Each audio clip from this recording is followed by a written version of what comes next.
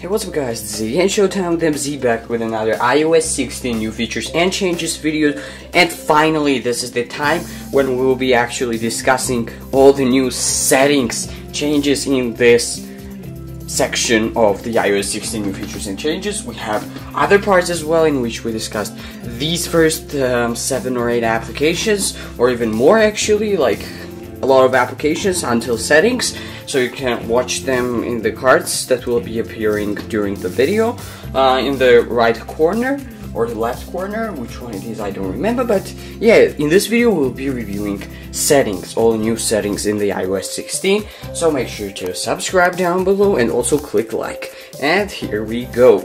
Starting off with the Wi-Fi section. So if we go into here and if we are going to tap on the information icon, we actually have a new option of seeing the password of the Wi-Fi network to which we are currently connected. So if you're going to tap on it, it will use your Face ID to see the password, and it's a very cool thing that you can also copy it and just immediately share it or send it to a person who just asked you the Wi-Fi password, and they can paste it, and it's just much easier this way. So we now can see password of the Wi-Fi network. Also, we have a completely new edit button over here, as you can see, and if you tap on it, it asks you the Face ID, and you can see all the different options that you can get with the known networks that this iPhone has already been connected to. You can of course delete some of them, as well as you can of course tap the information icon of each and every single one of them, and you can see the password and just many other things. So that's a very cool new detail as well.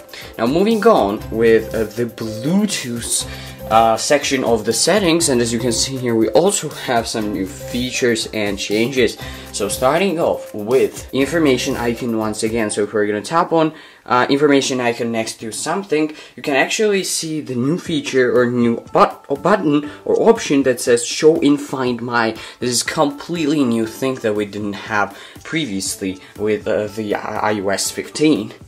Also, another thing is that if you go to the information icon with iOS 15, you could see the version, and if you would tap on the version, you could also see the case, which is 191. But here with the iOS 16, it's actually a little bit different. So you actually go into, it's a separate section, and you can see both at the same time.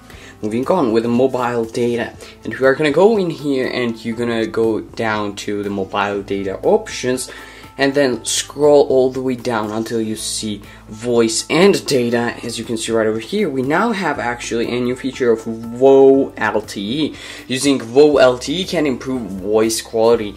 That's what it says. This is a new section in iOS 16. Also, if we're gonna go out of here into the mobile data section, we can actually have a new option as well, which says add eSIM. So as you can see, this is the new option here. I don't know if you can really see it. Yeah, now you can. So this is the new option with this iOS 16 of the mobile data. Now, next up on the list, we have notifications, and if you're gonna go here, you can actually see that there is a different view rather what we had previously with the iOS 15. So with this iOS 15, this is iOS 16. As you can see, as I already mentioned in one of the first iOS 16 videos, notifications are displayed now in different ways. So they can be stacked at the very bottom of the screen, they can count at the bottom of the screen as well, and list just as we had with the iOS 15. So this is a new view of display as.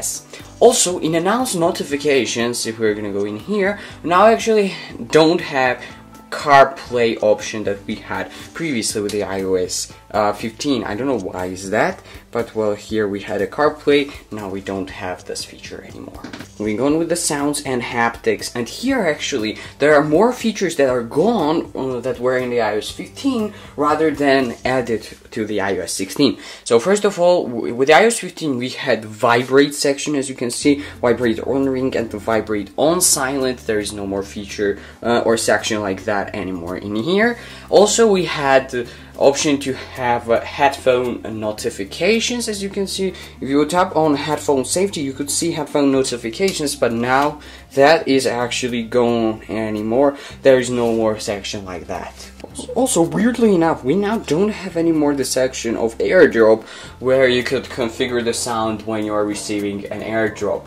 That's actually very weird, and I don't understand why we don't have this feature anymore.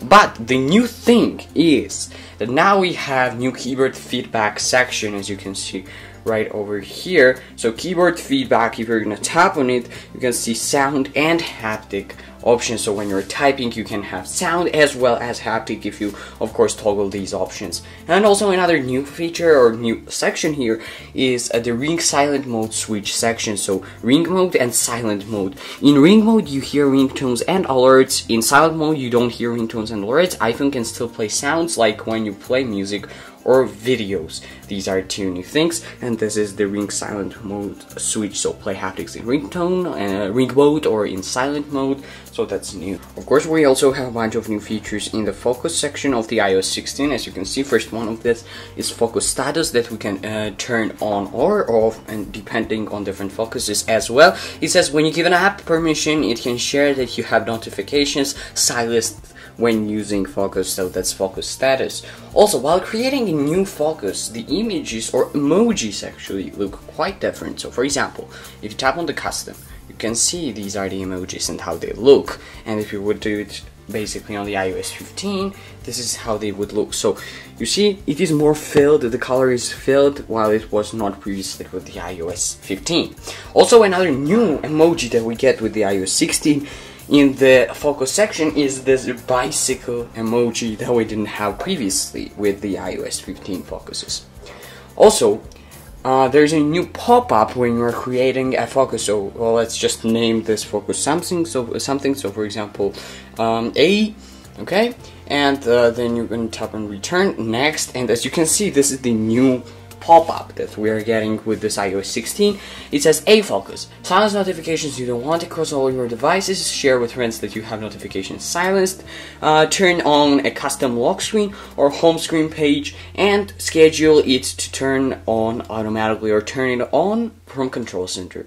So customize focus, and now here are the options that you can have for the customization of the focus, which is also new and different.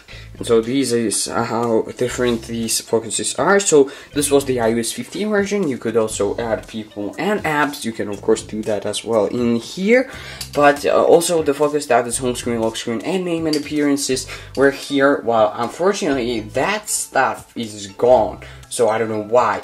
Also, we have customized screens. So for example, just like here, you can choose a specific lock screen or the screen that you want to be used while a specific focus is being used and turned on. That's actually such a cool and very helpful feature, I guess. Also, we have a smart activation option that turns on automatically the focus.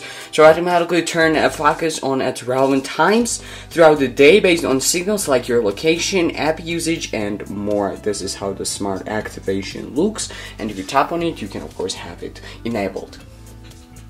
We have as well the focus filters, as you can see in here. So if you tap on the add filter, you can add the filters. So focus filters help you remove distractions from apps when the focus is on. So if you tap on it, you can have the app filters that will not be able to actually send you the notifications, such as messages, mail, and other things. So you can filter calendars, filter specific inboxes or conversations, and set tab group.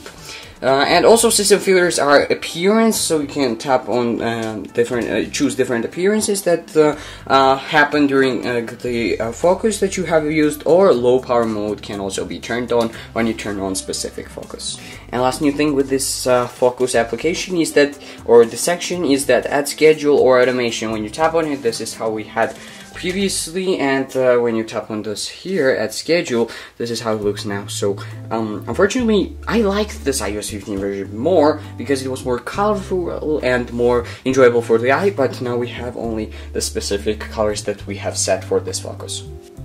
And moving on with the largest part of this video, which is the general settings in here. So there are a bunch of new things here as well. So if you tap on the About section, it is now called iOS version, as you can see, while previously it was called software version with the iOS 15. Also, there's no more parts and service history. I don't know why, maybe because my phone hasn't got any part replacements, while this one has, but anyway, this is the parts and service history, which says battery service needed, while we don't have this here anymore. Next, in the airplane and hand-up section, we actually have a new feature, which is continuity camera, and it is such a cool feature, which we of course will test maybe on one of the other videos, but not yet. But it is a very cool thing, and you can actually see the description of this feature, which says use your iPhone as a webcam for your Mac when both devices are near each other. And you can of course see the footage maybe on your screen how that works, and it is a very cool thing. It almost seems unreal. Also, in the iPhone storage section, we actually have different coloring for different sections. So let me now compare it with the iOS 15. So as you can see, this is how it looked with the iOS 15, and this is how it looks with the iOS 16. So apps have the same color almost, but a little bit more reddish color, and also photos now have a orange color, while they were previously yellow. And just all the new things, you can see the coloring options here and here. As you can see, this is the side-by-side comparison. Next, in the keyboard section, we actually have a new auto punctuation section, or smart punctuation section, it is called like that, right over here, as you can see, which basically allows you to punctuate it automatically. In the language and region section, there are actually more new features in here. So previously with the iOS 15 we had iPhone language section separately, but unfortunately that section is now gone with the iOS 16. Also, instead of temperature, there is a temperature unit. So for example, previously we had temperature unit, as you can see right over here. When you would tap on it, you can see these temperature units, but now it is actually just the temperature, just the name has changed, nothing more. Also, a bunch of new options in here, as you can see. So if you would compare it side by side, we actually not only have region, calendar, and temperature unit, but also measurement system, which will now be throughout the entire platform or entire iPhone, which I also complained about, that there are no specific section for this anymore in the applications such as Maps, but here it is. So measurement system, also first day of week, date format, and number format. And of course we have live text option toggle, and here select text in images to copy or take action. So that's also cool, but I don't know why it is specifically in the language and region section. Getting out of the general, now we are moving on with the home screen, and here the new thing is search, show on home screen. So search section which says show on home screen, and it's basically this. When you see this search option in your home screen, if you disable it, you see that it's as it was previously with the iOS 15, but if you enable it, it's now the brand new iOS 16 look. Moving on with the accessibility section, and here if we go to the voiceover section, we now have a completely new section of voiceover recognition. As you can see right over here, if you tap on it, this is this new section. So we have image description, screen recognition, text recognition, and feedback style, which is optional of course. Also, in this accessibility, if we go to the spoken content, so if we get out of voiceover and we go to the spoken content, we actually see the option for the default language, as you can see right over here, as well as we have an option for detect languages that we didn't have previously. And if we go to the pronunciation section, if we tap on the plus icon, we now have the new option of substitutions, no more microphone icon. So we have this substitution, but previously with the iOS 15, if you go to the accessibility, then spoken content, and then pronunciation, and then plus icon, we had this dictation icon, which is now gone. Now in the touch section of the accessibility, if we go down here, we actually can see a new feature, which is prevent lock to end call. So prevent the side button from ending the current call. So when you are in a current call and you accidentally maybe or just intentionally tap on the side button, you can actually enable it so that it will not end the call, which it would do previously. So if you enable that, that's the new feature in here. Next up on the list, we have voice control section of the accessibility, and if we go tap on the voice control toggle, there is a set up voice control in here. So you can see here we have set up voice control. But previously, if we would go here with the iOS 15 and we would tap on the voice control, it was a toggle. Well, now it is a section which says set up voice control. So that's just a minor change, but I still decided to include it. Also, there are more vocabulary options. So previously we had just one vocabulary, and you can tap plus icon, but now we have a lot of different options here, such as import vocabulary, export vocabulary, and delete all vocabulary. Also, there's a completely new section in this accessibility section, which is control nearby devices. And also here is the description of what it does. So control nearby devices allows you to use another device on the same iCloud account from this iPhone. For example, you can start and stop media, activate buttons, or interact with Siri. So you can enable that as well. Also, in the audio and visual side of this accessibility, if you go down in here, just like this, as you can see, audio visual, we actually have LED flash alerts is now in a separate section. So previously, this is how it would look with the iOS 15, so audio visual, and you can see that we had LED flash for alerts, and it was just a toggle with these options on flash on silent and stuff like that. But now currently it is a section which says if you go in here, you can turn it on and flash while unlocked and flash in silent mode. So flash while unlocked, I think this is a new toggle as well. Moving forward with the Siri section in here, and as you can see, Siri pause time section is completely new. As you can see right over here, this is the Siri pause time section, and it says default longer, longest, set how long Siri waits for you to finish speaking. That's actually a very helpful feature because sometimes Siri thinks that I have finished my sentence while I haven't really. So also spoken responses now has a different optionality in here, or functionality as you wish. So this is how it would look with the iOS 15 spoken responses always while silent mode is off, and only with Hey Siri. But now we have automatic and prefer spoken responses. Also, announce notifications on speaker is a new thing with the iOS 16 as well, which says Siri announces your notifications to you over your device's speaker. I actually really like that new thing, if it is new, of course. And here we also have a new feature or new section called Hang Up section, and as you can see, this is what it means. So if you enable this feature, you can use Hey Siri to end phone and FaceTime calls on iPhone 11 or newer devices. It's also available on older devices when connected using AirPods or Siri-enabled Beats headphones. Voice input is processed on iPhone, and transcripts and call audio are not sent to Apple. And of course, in the accessibility shortcut, the new feature of controlling nearby devices, as you can see right over here, is now automatic here as well, and you can enable or disable it from the accessibility shortcuts on the triple click of the side button.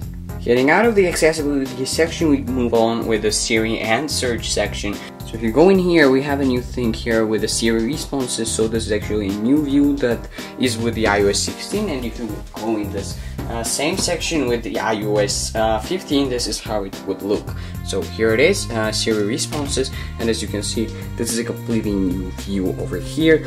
Yeah, we just don't have always while silent mode is off and all with Hey Siri, but we have automatic and prefer spoken responses. My Siri just turned on. Okay, so yeah, that's just as we had with the accessibility, so nothing new in here. Also, in the Siri section, we have call hang up option, which we have already discussed as well, and new automatically send messages option is also here, right over here. This is what it means, so let me read this description. So, to send messages quickly without Siri asking you to confirm before sending, turn on automatically send messages. And we have a whole new section in here, which is a section of before searching, so it says show suggestions and show resends. Next, if we go into the Face ID and passcode section, we have a new option here as well, of course. So we're gonna scroll down, we can see lock screen widgets, and so lock screen widgets, which are new, will be only visible if you toggle this option when the Face ID or passcode has been entered and the iPhone has already been unlocked. Now, another new thing that unfortunately has not come with my iPhone XR is the feature that everybody has been waiting for, and this is the battery percentage coming back to the iPhone, just almost as it was previously. So you can of course see the screenshots or the videos right now on your screen, but unfortunately this feature has not yet come with the iPhone XR, iPhone 11 and 13 mini as I know so far. Moving on with the privacy section, which is now on the iOS 16, is called privacy and security, and we have two new sections in here. First one new section is the section of safety check feature. So let me just simply show you that. So here it is, safety check, and this is what it means. So protect your personal safety by staying aware of which people, apps, and devices have access to your information. And another one of the new features is the new lockdown mode section, as you can see right over here. If you tap on it, this is the description. I'm not gonna read it, but you can of course pause the video and read it right now. Moving forward with Wallet and Apple Pay. So here, as you can see, we also have new options such as online payments section, which says use Apple Pay when available. Your saved cards in Safari autofill will be verified with payment networks for compatibility with Apple Pay. Also, another new section here is add orders to wallet, which I have already discussed when discussing the wallet application, and we have order notifications. Next up on the list, we have mail application, and here we have the new feature of follow-up suggestions, as you can see right over here. So this is a new thing, and also undo send delay. Undoing a sent email is actually a new thing here with the iOS 16, and I have already discussed that in the previous video where I covered the mail application. But so basically this is the send delay that you can have. When you send something and you want to undo it, after how much time will it be sent really? So that's new. Next in the calendar section, we have week view starts on today. That's a new section. Next is the notes section, and here we have a new option or section of app links, as you can see right over here. Suggested app link when comprising or composing quick note, as well as suggested notes with app links. So quick notes only or off. Only quick notes containing related links may be suggested when using your iPhone. Moving on with the reminders section, and here actually one of the sections is gone. So previously with the iOS 15 we had notifications section, as you can see right over here, but unfortunately and unexplainably that feature is gone with the settings of the iOS 16. But another thing that we have here that is new is include due today, as you can see right over here. So badge count includes due today, include both overdue and due today items in badge count.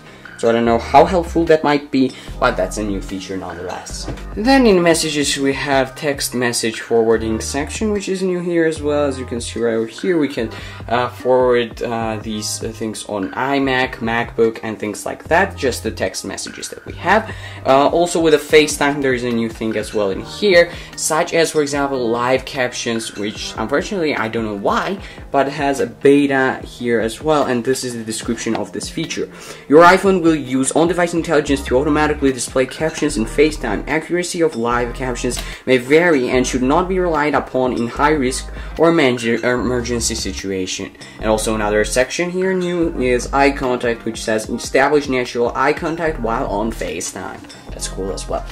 Then we have Safari, which is also, there's one new thing here as well, which says share across devices section.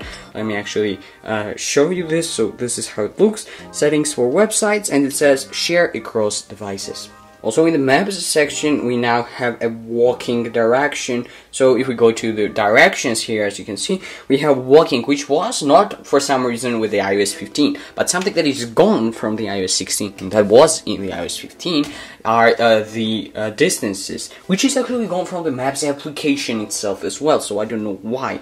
So we now cannot choose in miles and in kilometers, just the metrics are not given here as well, so distances are gone. But what is not gone and what is new here is allow photo providers to use your photos. As you can see right over here, if you scroll down, you can see this whole new section of allow photo providers to use your photos. So as you can see, if we zoom in, you can read the description. So allow companies that provide photos to Maps to use the photos you add to Maps in their own products and services. Photos include their locations, but not your identity. If you turn this off, photo providers may no longer use your photos, but this may take a few days to apply.